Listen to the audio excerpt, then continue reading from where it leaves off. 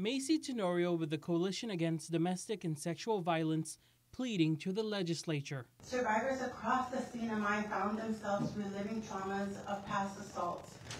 My colleagues and I desperately tried to pull as many as we could to safety. That testimony last month as the Ethics Committee convened for the first time.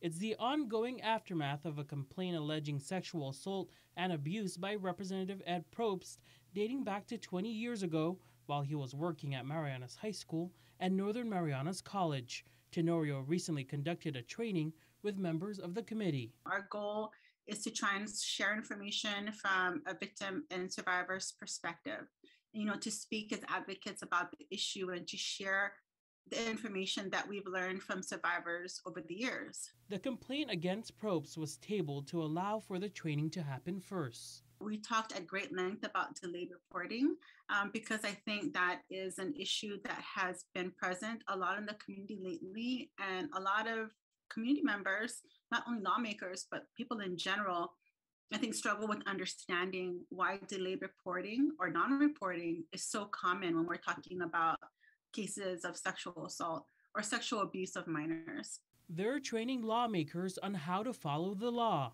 Previously, Probst said there were no complaints filed at the public school system while he was working there. He has not addressed the allegations directly, but has apologized for things he's done in the past. Representative Ed Probst is a problem. He is not the only one.